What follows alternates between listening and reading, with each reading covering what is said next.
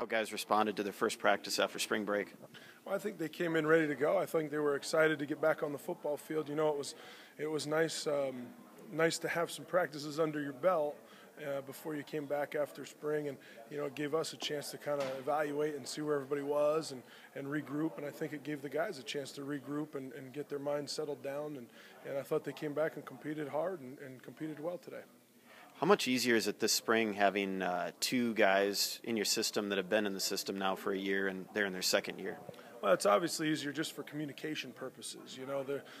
The hardest thing is to learn the language and get everybody on the same page so everybody is speaking the same language, and we don't have that hurdle to overcome.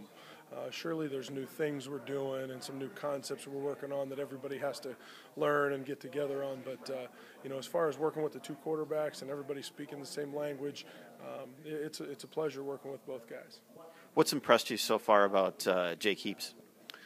Jake he's a competitive guy who, he really holds himself to a high standard. Jake hates to make mistakes. He hates to do things wrong, and that's great because so many times you're pushing guys to raise their expectations for themselves, and you really don't have to do that with Jake. And that's kind of the mental side of things. Physically, Jake has a lot of skills that a drop-back quarterback, a passing quarterback needs. And, he's shown to have a real high efficiency level in his ability to throw the football and do it at a high level.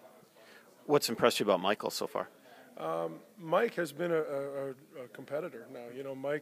Mike stepped in, last year and as we did different things to try to gain some footing and get some first downs, Mike handled what we were doing, and he's had to broaden his mind a little bit as we've broadened what we're asking him to do this spring with a little more preparation time and things like that.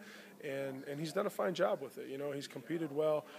He doesn't have the same level of experience that Jake does, but he has competed really well, and I appreciate Mike's effort and his level of competition.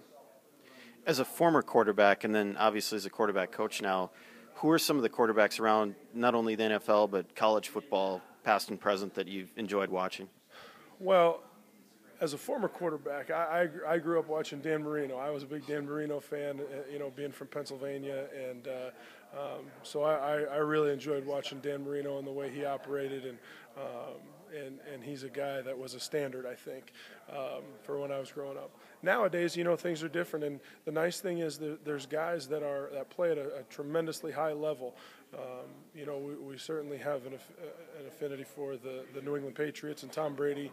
He does it as well as anybody ever has, and the way he competes and the way he operates in the same offense we're running, it makes it a guy that we like to watch, and I certainly enjoy watching Tom Brady and watch him operate.